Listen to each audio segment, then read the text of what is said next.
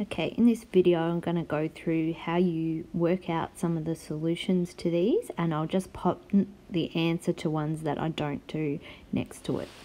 Okay, so we're looking at algebra in this. Okay, so in question 1, if x equals 2 and y equals 3, calculate the value of the expression 4x plus 3y. So all you simply need to do here is every time you see x, you will put a 2, and every time you see a y, you put a 3. So this expression actually is 4 times 2 plus 3 times 3. So 4 times 2 is 8, plus 3 times 3 is 9, and then we add them together, and that's 17.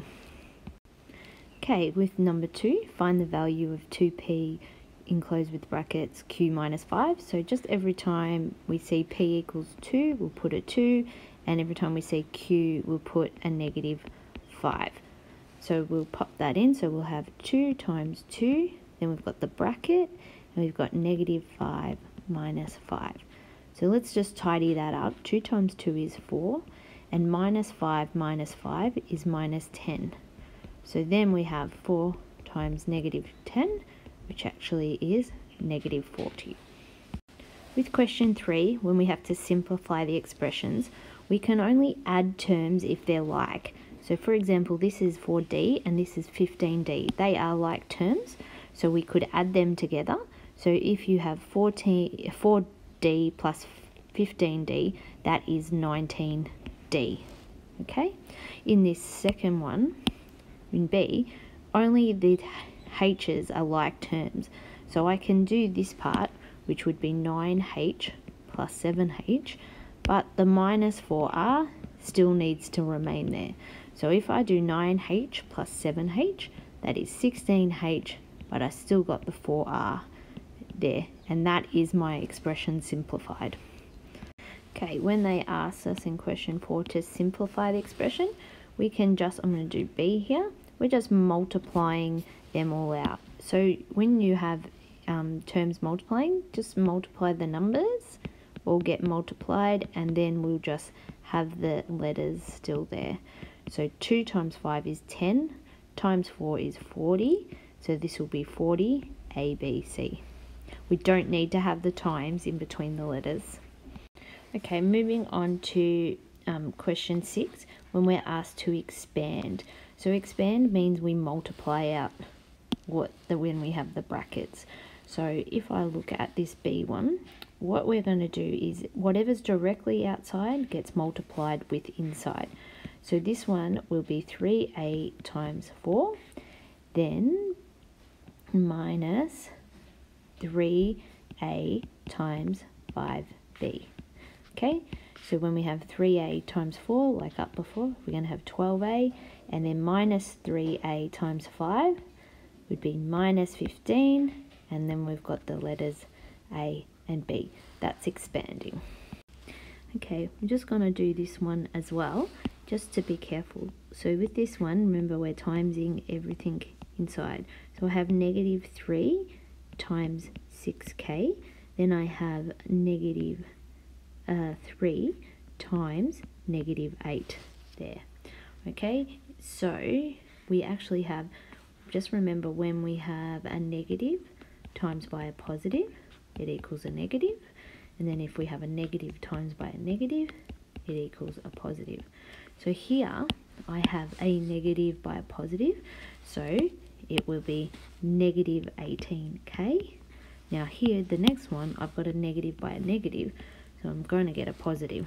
So I'll get positive 24. Okay, on the previous page, they've asked us to expand and simplify. So the expanding is we have to get rid of the brackets first, and then the simplify is grouping like terms. So first of all, we're going to do B. Let's expand. So expanding means I have to times whatever is directly outside the brackets with what's inside. So 7 times 4m is 28m, and then 7 times negative 6 is minus 42.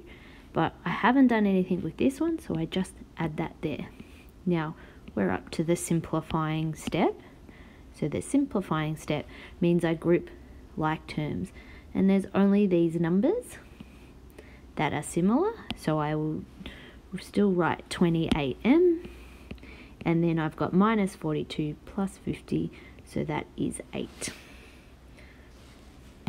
Okay, these ones are a little bit more involved, so I'm going to do another one. So I'm going to do this one. So first I'm going to expand the brackets. So I've got negative 2 times 9p will be negative 18p, and negative 2 times 3 is negative 6. Then I write the rest of what's there, which was minus 4 plus 20p. I'm then going to group like terms. So the p's are like terms, and the numbers are like terms.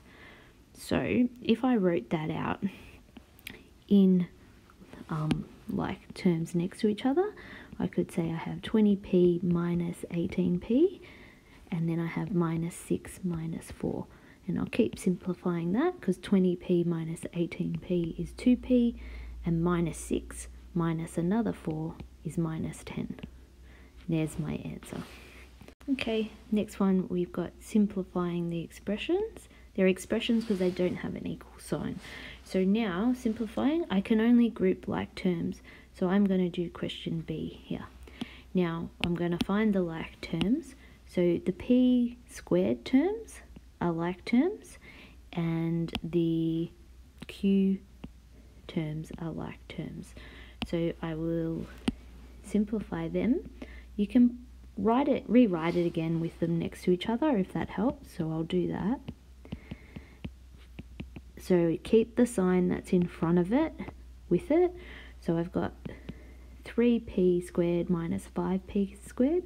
That means I'd have negative 2p squared, and 9q plus 4q is 13q.